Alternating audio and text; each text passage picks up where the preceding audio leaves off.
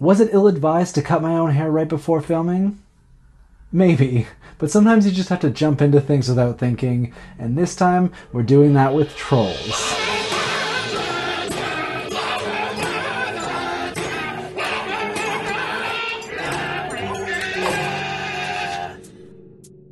For those of you who are new here, I'm Niche and I make things, and right now I'm making an 80s themed Orcs and Goblins army for the old world. So I was traveling for a wedding, which means I only had 5 days to work on these trolls.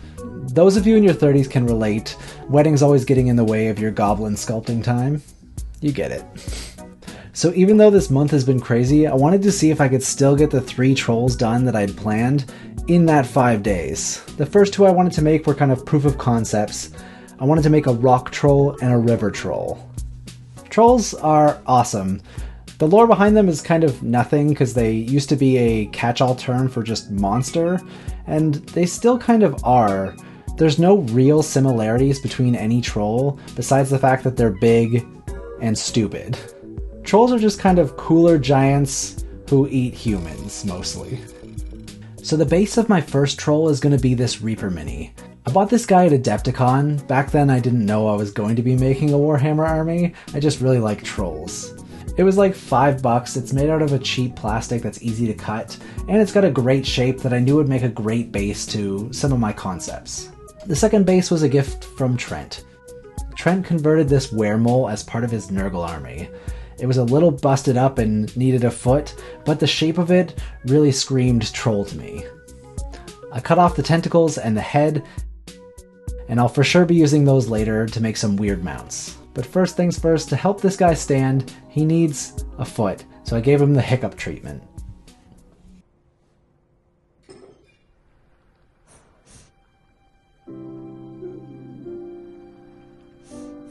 Once all my trolls could stand on their own, I started with this slapdash kit bash technique. I needed these to come together really fast, so I didn't give myself much time to think. I find it hard to sculpt from nothing, so I found this hippo, I cut off its head, flipped it upside down, and used that as the base of my troll face. I went back and forth between these 2 models, working on both at the same time. This kept things interesting for my ADHD-ass brain, but also gave things time to properly set and dry. So here are the concepts for my 2 trolls. For my first, I thought, what if instead of rock troll, crystal troll? Kind of a basic concept, but I had a cool idea for it. One day while looking for garbage, I found these purple resin crystals on the street along with some other discarded jewelry bits, and I've been waiting for a chance to use them. So I cut them up into a bunch of smaller sizes and just started gluing. I used hot glue for this because I ran out of super glue, but I think it helped fill in the gaps and looked really good. Hopefully this all stays together. I didn't cut any of these to a very specific shape, and I didn't plan any of the placement. I just glued it if it looked good, and I really liked the look of it. I resculpted this face like 3 times. I just didn't like the look of it. Then I decided, instead of trying to redefine what a troll could look like, I would just make it look like a classic troll.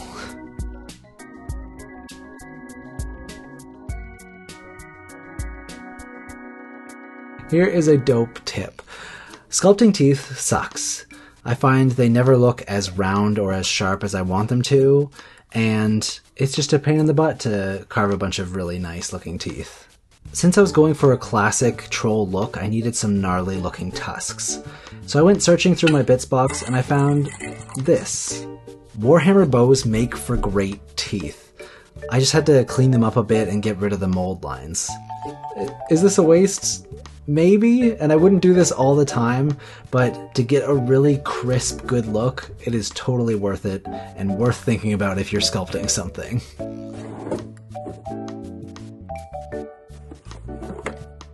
Another tip is that the quality of glue matters. I went to my local game store looking for square bases. They didn't have any, but what they did have was Army Painter Super Glue. Turns out, glue meant for minis is better than the stuff you get at the dollar store. The cheap stuff will not hold things in place while things are drying, and has a weaker bond overall. So, yeah, if you're having trouble kit bashing, that's probably the problem, and it was for me, and I wish someone had told me. To finish off the rock troll, I wanted to make a real amethyst hammer. I'd made my partner a amethyst sword for Halloween one year, and one of them fell off the pommel, and it's been sitting on my desk for forever. So I decided to use it for this project.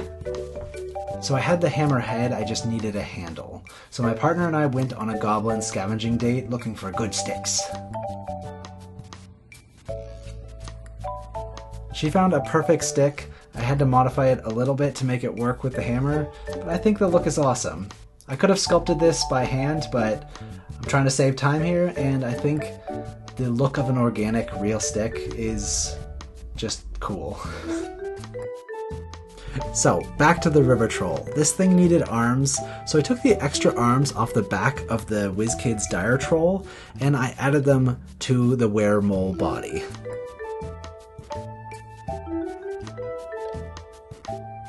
I wanted it to look a little more like the creature from the Black Lagoon, a little more Swamp Thing, so I went looking for fishy parts in my drawer of stuff.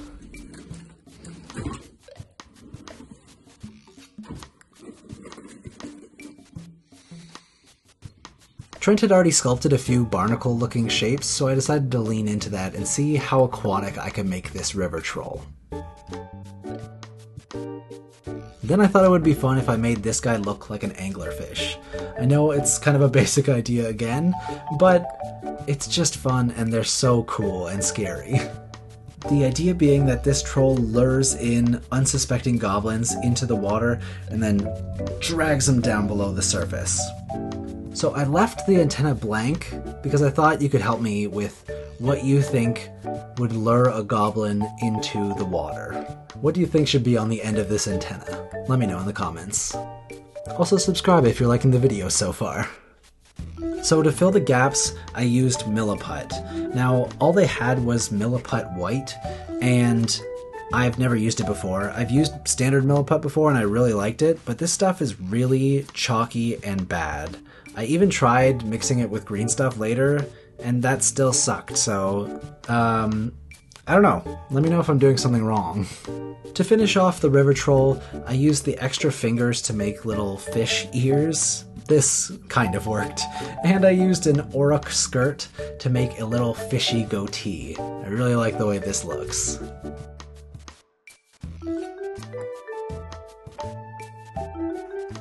And besides a little cleanup, these two trolls are done. One more to go. So like I said, I didn't have much time because I've been traveling. While back in my hometown, I got my very first tattoo. I've been wanting a tattoo for forever, but I just couldn't decide on what I wanted. Really, I was just overthinking it, which is something I do far too often.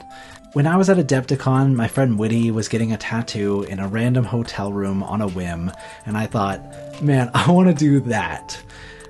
And then it hit me, stop overthinking it, and just do it. So I asked my friend Scott if he would tattoo me while I was home. Scott was in the first D&D game I ever ran, and he also gave me my first ever Warhammer minis, which I still use as bandits and generic monsters in my D&D games. We've been making music and art together since we were 16. He's kind of my artistic other half, so it just felt right that he would do my first tattoo. I want to be braver in general, but in particular when it comes to making stuff. I overthink, I overplan, and things end up taking way longer than they need to. I want to make more things, I want to make more videos, it just feels like I'm too slow at everything. So what I need to do is just trust my instincts, dive into things, knowing that it's all gonna work out. This tattoo kind of represents that, but mostly it's just a little guy. Heck yeah. Woo-wee. Woo-wee. Yeah. Oh, Heck yeah. One of the things I've been most excited to make for this army is my take on Trish Carden's Troll Hag. While traveling, I had none of my materials, so all I could really do was draw. So I drew a bunch of troll hag concepts. I know I just talked a big game about jumping into things and not over planning, but hear me out. I think there are artists out there that can just jump into things without a plan, and I think there are other artists that just pretend like they can. You don't typically get to see a lot of the behind the scenes planning process when it comes to making stuff, partly because sometimes it's just really boring and sometimes it happens in people's heads. I have aphantasia, which means I can't see things in my head, so when I make something, I have to plan it out physically. Sometimes I think my idea is really good, but when I go to plan it out, it doesn't work at all. Concept sketches are the key to developing good ideas. I say this mostly to remind myself that I need to do this more. If I don't plan things out, I end up fixing things and tweaking or just resculpting things. This wastes a lot of time. Sometimes jumping into a project means sketching and planning it out. I think the problem for me comes when things stay in the design phase for too long. The biggest difference to Trisha's original design is that I wanted to play a little bit more with the hag aesthetic.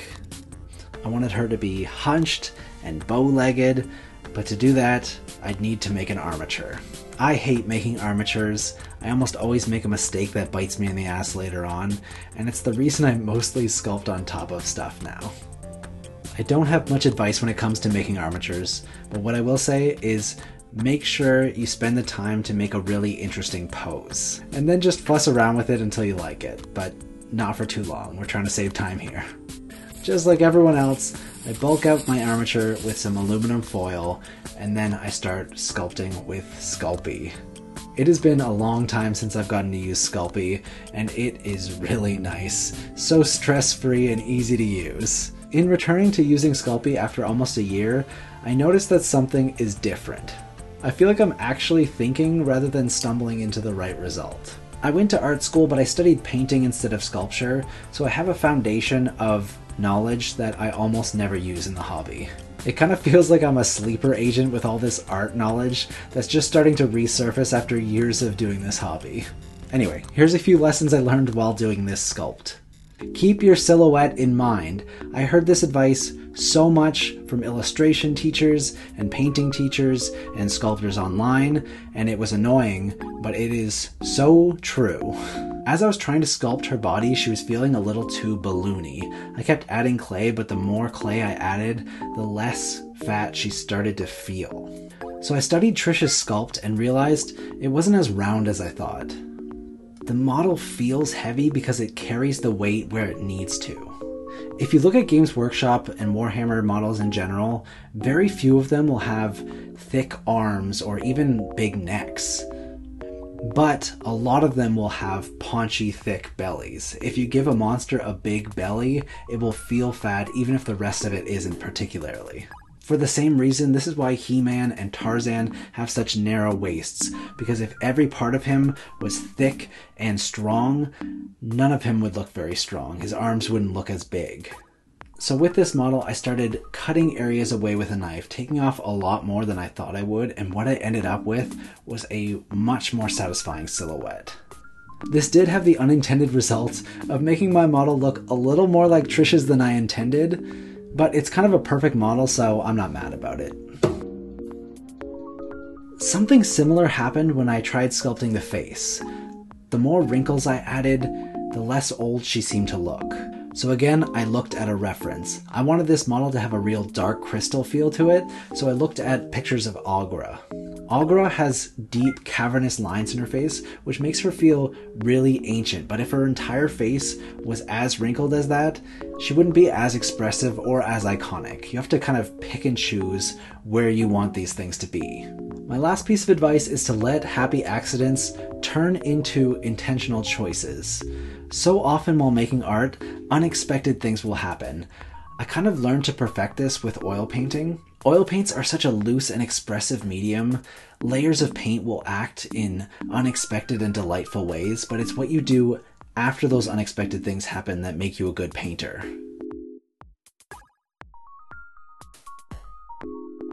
As I started sculpting the face, lines and shapes started to form that I didn't necessarily intend, but that looked really cool.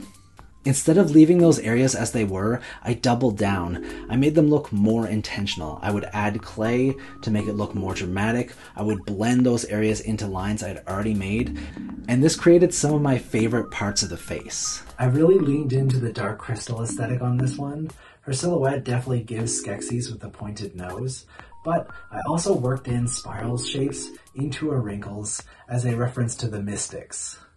I really like Monster Garden's magic system, where spirals and other shapes found in nature are greater conduits for magic. Maybe she carved these symbols into her own face, or maybe the repeated casting of a certain kind of magic over hundreds of years formed her wrinkles into this shape. I think showing a creature's connection to magic in a physical way is a really cool idea. I just love the way that Monster Garden incorporates lore into his design, and I wanted to do that with this build. The lore is why I love hags so much.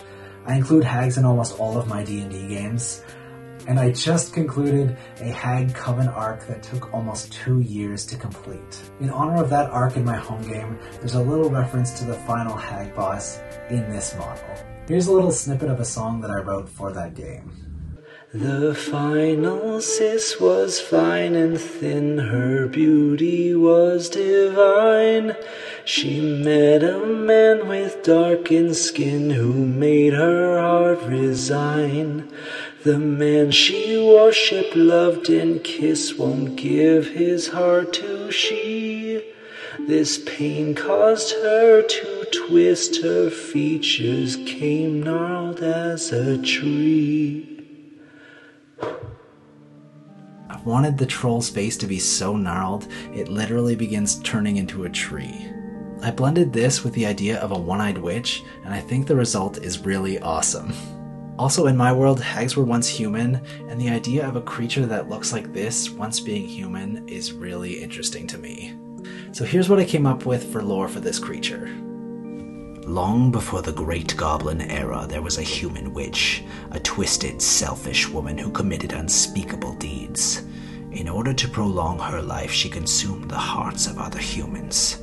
In committing such an inhuman act, she began to lose her humanity. Her monstrous deeds turned her more monster-like with every passing year. The magic she performed was also an abomination, a mockery of nature, and in exchange, she paid nature's toll. Eventually, she forgot why she fed on humans. She forgot her name. Her mind became simple, driven only by hunger and greed. The finesse of a magic she spent lifetimes perfecting has long been forgotten. All that remains is a magic most primitive and most dangerous. This is the best sculpt I've ever done, hands down. It's also probably one of my favorite things I've ever made, but low-key I kind of feel that way every time I make a new project. I feel like I'm really improving, and on top of that, the sculpt only took like 4 days to make, which is faster than I've ever made anything. I think it took me 3 or 4 weeks to finish the Goblin King that I made almost 2 years ago. I still really like the sculpt, but I think sometimes improvement can be seen through speed rather than just the finished product. I really like how stylistically the two feel like they belong together. I feel like that means like I'm developing a concrete style. Sometimes it's hard to see your own style, but I feel like I'm starting to see it. Also, seeing the army come together is really satisfying and really getting me excited about future builds. I think next time we're going to be making some goblins, so subscribe if you want to stick around for that. Again, let me know in the comments what kind of orcs and goblins you want to see me make. Character ideas, war bands. My patrons already started giving me some really fun ideas that I'm really excited to make. Also, someone asked where they can listen to the music featured in my videos. I never mentioned this, but I do write all the music for my videos, so I'm going to throw all of that on Bandcamp. Also, if you want me to record the full-length version of the song I sang in this video, as well as all the other shanties and narrative songs I've written for my D&D games, let me know.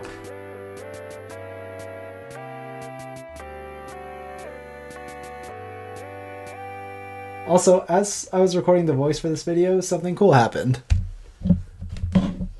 That's me. That's me. That's also me. I'm in a miscast video. Also, this is proof that Trent and I did meet because we didn't take any pictures together. Anyways, that's it. See you next time. Bye!